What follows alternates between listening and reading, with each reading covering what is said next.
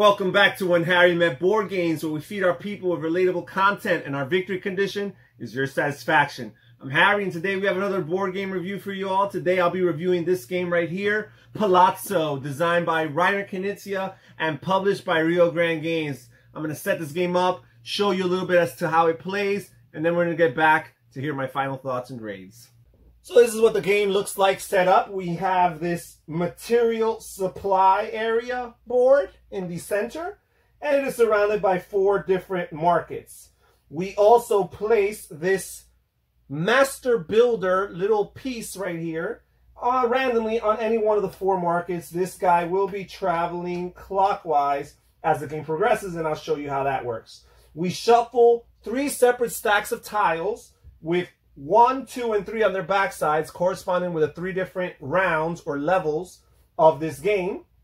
Here we have the currency or money cards. We shuffle it up and we deal each player a starting hand of 4 cards. And this is what you see. You have 3 different color-coded currency cards. You have this reddish color here, this grayish color, and there's another color out there. Don't have it on the starting hand. And we also have these wilds. The wilds are always worth 2. The special colored currencies range anywhere from 3 to 7. All right, so we are going to show how this game plays. We also have these player aids that show players and remind players how scoring it works at the end of the game. So on the player's turn, they have one of 3 options that they could do. The thing that they will be doing most often, most typically, is they'll be buying tiles. If you choose to do the buying tile action, what you do is you draw the top tile from the current round you are on, and you place the first one, the top tile, right here in the material supply. This is an area that's available for purchase by the active player. Then you will draw the second tile as well. You're going to count the number of windows and or doors. Doors count as windows for the purposes of scoring. This right here is not a window. It just indicates that this is a level 1 tile. The tiles represent different levels of buildings that you're constructing, and they range from 1 all the way up to 5. Okay, so here you got 1 door. There are no windows on this. So what you do is, to determine which market you place it on, you start from the master builder and you count the number of doors and or windows, and that's how many spaces clockwise from the master builder you will place this. So in this case, there's only 1. Here's the master builder. We'll place it in the next market clockwise. So now, because the first player decided to go with building or buying tiles, now they are committed to either put this up for auction or to buy this straight up. They don't have any other option. You cannot back out once you've made this decision to buy. So what I'm going to do as the active player is, if I wanted to buy this right here, the price of these tiles is always 10 minus the amount of tiles that are actually here. So there's only 1 tile here, so this is actually a cost of 9. The more tiles build up here, the cheaper the individual tiles will be. You can never buy more than 2 tiles from the main or material supply section right here. So I can just buy this for 9, or I could try to put this up for auction. And right now, they're both level 1s. They both only have 1 door and or window, so they're of equal value. So I'm going to try to put this up for auction, because the way auction and bidding works in this game is the active player grabs this certificato card, which, as you can see, is worth 3 money. And they get to play this. This is a card that's not part of their hand. They get to play this as their initial bid. So the active player always has a 3 money advantage in their auctions. So now the other player is going to look, and they're going to see if they want to compete for this as well. So they're going to raise the bid by placing this 4. And whenever you deal with buying or bidding, whenever you play money, you have to play color cards of the same currency, the same color. You can't play money. You can't mix a gray with a red or something like that. You can mix the wild cards, right? And there is one exception to the rule of playing cards of one type, And that's if you ever have 3 of the same number, no matter what color they are, you could play those 3, and no matter what color and what number it is, they count as 15 money for you. But you have to play it as a group, as a set. You can't play it one by one. You have to play all 3 right there and then as a set of 3, and they will count towards your bid or towards your purchase as 15 money. Okay, so this player has bid 4. They raised the bid of 3. The dummy player here, or this player, the first player here, wants to increase the bid. So they'll pay their wild 2 to make this a bid of 6. And this player will back out. They just wanted him to pay a little bit of money for that, right? Not get it for free.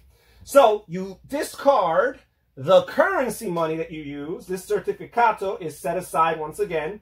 And now the first player has won this, and they start a building right here. This is pretty simple because it's a level 1. As the game progresses and you acquire buildings of different levels, you'll be faced and confronted with more choices. So this right here is a level 1. It has to go onto the bottom. I have no other buildings, and I'm done with my turn over here. So now this player will go with their turn, and they're also going to decide to build. So again, you draw the first tile from the top of the current level right here, and this will go in the center. And then you draw the second tile. You count the number of windows and or doors. In this case, we have a door and 2 windows, so that is 3. Oh, I forgot a big major rule. Every time we trigger an auction, which I just finished triggering an auction, you have to rotate and move the master builder along 1 space clockwise. So now we're going to count 3 spaces because of the windows and the doors from the master builder, 1, 2, and 3, and that's where we'll place this tile. So now the second player here is actually going to choose to purchase this because it just so happens that we have 2 tiles that are in sequence, 1 and 2, and are also of the same material. That's very, very valuable, right? Because when you're building your buildings, you're looking ideally for 3 things. You're looking for the levels, right? For them to to reach potentially all 5 levels. But you're also looking to get a good amount of windows because that's going to score you extra points at the end of the game. And you're looking to try to keep, ideally, your buildings to 1 material. You can combine materials, but at the end of the game, you will be rewarded for keeping your buildings to just 1 material. So this player is going to buy these cards straight up, these tiles, and the price, you can only buy 2, but it just so happens there's only 2. The price of a, oh, you know what? He's not going to be able to afford it because he only has 14 money. And the price of each building, each tile, is always 10 minus the amount of tiles that are in the material supply. So there's 2, so each of these are worth 8, which would be a total of 16. And I do not have 16. However, I did choose to build, so I'm just going to put this up for auction. And again, because the second player is the active player, they'll start with a certificato card. And the first player here is going to play a 4 to raise the bid. They want to do something similar where he doesn't get this card for free. And here we go. We'll play a 2 right there. But we're going to increase it even further, raise the bid to 8. And again, you have to play cards of the same color. So I would not be able to increase this any further, but the second player does not know that. So the current bid is at 8. The second player's current bid is at 5. Because he hasn't played a colored card yet, he could play a colored card, coming into gray. And now the current bid is at 9. This player cannot increase that. He will pass and take back his money. The second player will pay that money and acquire this tile right here. Okay, and now we will move on to this player's turn. And now they're looking at things here. And the truth is, they don't have much of a chance of doing much. They do not have a lot of money. So instead of choosing the build action, they're going to choose the acquire money action. And the way it works to acquire money is you draw 2 cards plus 1 card for each other player in the game. In this case, I'm playing a 2-player game, so I'm only going to draw 1 more card. You look at the cards, whatever amount they are, and you choose 2 of them for yourself. So I might want that 6 to add on to these. Yes. So I'm going to keep these 2 6s, And that would actually give me 3 6s in my hand, which, as I said, if I wanted to, I could play these 3 for a total of 15. And I'm going to give this 1 card to the other player. We were playing 3 or 4 players. You would give it to the next player clockwise, and in clockwise order, each one would choose one of the remaining cards that you did not select. So every time you gain money, theoretically, you are helping your opponents out a little bit, but ideally, you're helping yourself out more. Okay, so now the second player will proceed. They are also low on cash, so they're also going to take the acquire money action. They're going to look at these 3 cards. They're all the same color, so it's a pretty easy decision to make. Give the lowest value color to your opponent. All right. And now, let us see what we will do. Okay, so now I am going to, with the first player, I'm going to choose to build again. And again, you draw the first tile, place it right here. That's a pretty good one with 3 windows. Then you draw the second tile. Oh, wait, I've made a big mistake, guys. I've already done 2 auctions. So again, every time you trigger an auction, you move the master builder 1 spot clockwise. That's one of those tricky rules to remember, but you got to keep your eyes on it. All right, so the second tile. All right, so this only has 1 door. So starting from the master builder, count 1 space clockwise. And now this player is going to choose to purchase from here. So this is a pretty, in a vacuum, this is a pretty good tile because it has 3 windows. However, these 2 are of subsequent levels and they're in the same material, so it's hard to pass this one on. So each of these is worth 10 minus the amount of tiles. There's 3 tiles here. So each of these is worth 7. You can never purchase more than 2 from here. So I'm going to buy 2 at the cost of 14. So right here, that is 14 cash in the same color. And I'm going to grab this 1 and this 2 to construct a new building right here. Now, you want to be careful. You don't want to go crazy with the building of the buildings because every building that only has 1 level is going to actually be worth -5 points to you at the end of the game. So that's something you want to factor. Okay, so now the second player will go. And they have a good amount of money as well, so they're also going to build. We're going to add this one here to the material supply. And we're going to add this second one here. And it has 2 windows. So starting from the master builder, 1 and 2. And the second player really wants to buy from here. However, these actually cost 8 apiece. So if you were to buy 2 of them, it would be worth 16. And that's something to consider. So instead, he's probably just going to put this one up for auction. He'll pay an opening bid of 3. And this player here is going to make him sweat a little bit. So he'll play his 6 because this guy does not want to lose this bid either because that 3 would be very helpful to player number 1 because it's the same material as the building he started. So he wants to win this bid. So he probably wants to... You know what? He's not going to go crazy. He wants to save his reds to hopefully buy that in the future. He'll bid a 6, see what happens. So I only have a 3, so the most I could do is I could tie his bid. So I cannot win this bid. So I must pass, and the second player will win the bid, and they get this 3. Now, they could either start a separate building, or they could choose to put this right here because it is a level 3, and this is a level 2. So as long as the level above it is higher than it in number, it's a legal move. However, this will be worth less points at the end of the game because it's a building of 2 different materials. So instead, he's going to start his second building. Now, if you ever want to add lower levels to these buildings that you've already started, you would need to use a separate action. It's the 3rd possible thing that you could do with your turn. You could either build by either buying or bidding, putting up for auction. You could acquire money, or you can reconstruct, do some reconstruction. And the way that would work is you take an already existing tile somewhere else in your tableau, and you could either place it underneath a tile, as long as its number is lower, or you could play it in between 2 tiles that are next to each other. For example, you have a 3 and a 5. You could use a turn to slide a 4 in between them. So that is an additional option for future turns. Because they started 2 separate buildings of 2 and 3, they might have to work a way to do that. Because you will score points for buildings that are only 3 levels. That's actually the minimum level requirement in order to score points. Buildings of 1 level, again, will score you -5 points, and buildings of 2 level will score you no points. So yeah, buildings of 3 levels will score you points, but not nearly as much as buildings of 4 and 5 levels. So you really are motivated to try to build as high as possible. Okay, so player number 1 is done with their turn. Now player number 2 will go, and player number 2 will choose to get some money right here.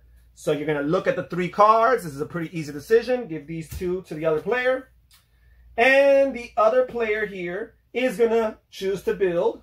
They're going to draw the first tile here and place it in the center, the material supply. Oh, I forgot again, the 3rd auction. I'm sorry, guys. I keep on forgetting to move that master builder. Let me have it in the comments, guys. All right, the 2nd tile here. 2 windows. You're going to count 2 spaces, 1 and 2. There we go. And now the tiles here are a little bit cheaper. So now the 2nd player feels confident because each of these tiles here is worth 10 minus 3. So that's 7. You could purchase 2. I'm going to pay 14 right here to purchase these 2 right here, a level 2 and a level 3. And these are really good. They're the same material, and they have a combined 5 windows already, which are victory points for you at the end of the game. Okay, so player number 2 is done. And player number 1 will proceed. They're going to build as well. Their first tile here will go in the center. And they'll draw the 2nd tile here. And we will count 1 space. And we will put it right here. So this player right here is going to look at this tile right here, which is very valuable to them because they already have a level 1 building. They can put a level 2 right above it. This is a pretty good tile as well because it has 3 doors and or windows. They each cost 8 apiece right now, which would be 16 if I wanted to get both. I do not have 16 in either currency. So instead, I'm just going to buy 1 flat out for 8. So I'm going to pay these 9. If you overpay, you do not get change. I'm going to pay these 9 to grab this level 2 here and add it to the building here. And this is the way we just finished the first level. There's 2 more levels or 2 more rounds. This is the way the game keeps on playing as you go. As you can imagine, some of the higher levels have some more valuable tiles in them. The game ends when 5 random tiles from level 3 are drawn. So we have this panorama of like a Roman soldier. It's 5 different tiles. And it makes a panoramic image. This is not the 2 images. I got that reversed right there. Once the 5th of these tiles is drawn in the 3rd round, that is a hard stop to the game. You do not do anything further. So if that stops you dead on your tracks in the middle of your turn, then it's too bad for you. After that, we go to the scoring. And again, the level 1 buildings are all going to score you -5 points. The 2 level buildings are going to score you no victory points. Once a building is 3 levels, it scores you points equal to the amount of windows it has. If a building has 4 levels, then it scores you the amount of windows you have, plus you get a 3-point bonus for it being a 4-level building. If it's a 4-level building that's all the same material, you get an additional 3 victory points, right? Then finally, the biggest structure you can have is a 5-level building. And this will score you, again, the amount of points equal to your windows and or doors, plus a 6-point bonus. And if those 5 levels are all the same material, an additional 6-point bonus. So that's how you play the games, folks. Palazzo, let's get back and hear my final thoughts and grades. So that is how you play Palazzo. So let's get straight to my grades. First of all, we're going to start with components.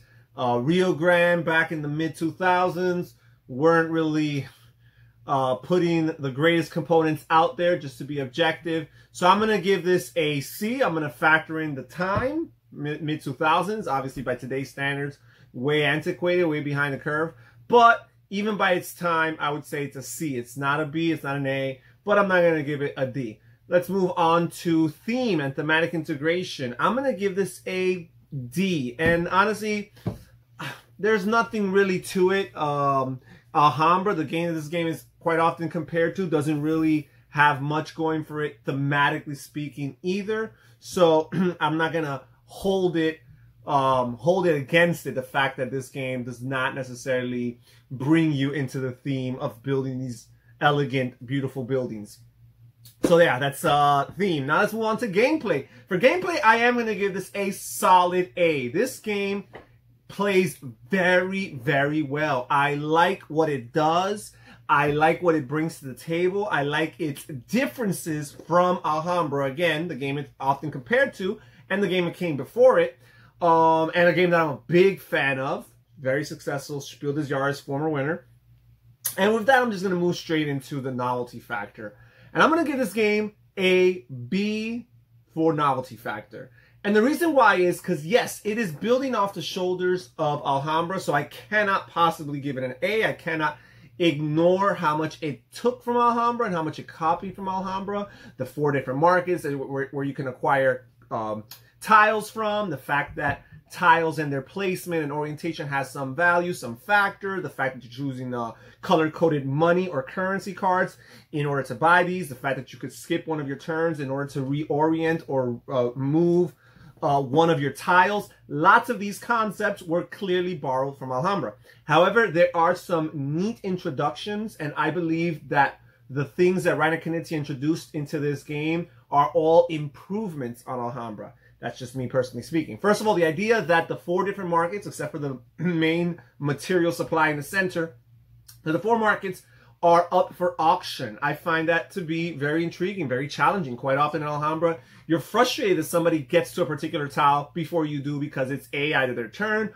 or B, they have the right color cards and you never drew those color cards, right? So that could be very, very frustrating. But in this case, you don't have to depend on a particular color card in order to purchase a tile or auction or compete for a tile. You can compete on somebody else's turn if they go to the right location where it's up for auction, and whatever colored cards you have can theoretically be used. I find that to be really, really cool. I also like the fact that the active player has a slight advantage in the auction, right? Because if it weren't for that, it is frustrating. It is your turn. You want to have a little bit of an edge, and it incentivizes you to put a tile up for auction, because otherwise you might be reluctant, right? Because then you would have a waste of a turn and your opponent would win. You still run that risk that you put up something for auction and you don't know what money your opponent or opponents may have, and you still might end up losing the auction, but you know that you have that 3 card, that 3 money card that you throw out initially to make the auction, to make the bid, and that gives you an advantage of 3, right? So you just have to be within 3 of whatever your opponents are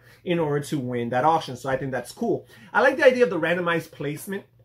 The way the tiles are placed based on the master builder piece that rotates and is triggered to keep on moving clockwise with each and every subsequent auction. And the fact that you have to count the windows as the determinant factor as to where, what location, or what market that tile gets placed. So the way the tiles end up building up, right? Sometimes they get distributed very evenly. Sometimes they lump up into one location. It's all randomized. So sometimes you're bidding and you're not just bidding for 1 or even 2 tiles. Sometimes you're bidding for 3, 4, maybe even 5 tiles at once. And of course, that really ups the value of these bids. So I find that to be a really cool factor. I like the idea of the material supply in the middle and the fact that it kind of follows a supply and demand kind of idea. Because the more tiles that there are on that location, the cheaper they are. The fewer tiles, the more expensive they are, right? So sometimes you might want to press your luck, hold off on buying them, letting the price or letting the tiles depreciate so that you could afford them more easily. But at the same time, there might be a tile or 2 there that you're very, very interested in. And by allowing that, you might risk that your opponent or opponents end up grabbing those tiles. But again, I just like the idea that you can manipulate that market, understanding the simple concept of supply and demand. I even like the way you draft currency, the way you draft money. In Alhambra, all the money was visible, right? You can never actually draw from the top of the deck, not that I'm aware of. You draw from the visible cards, and you could draw 1 card or multiple cards as long as they total to 5 or less. Here in this game, you draw the 3 cards from the top of the deck, or potentially more depending on the player count, and you get to keep 2 of those cards, but then you're giving your opponents one card a piece.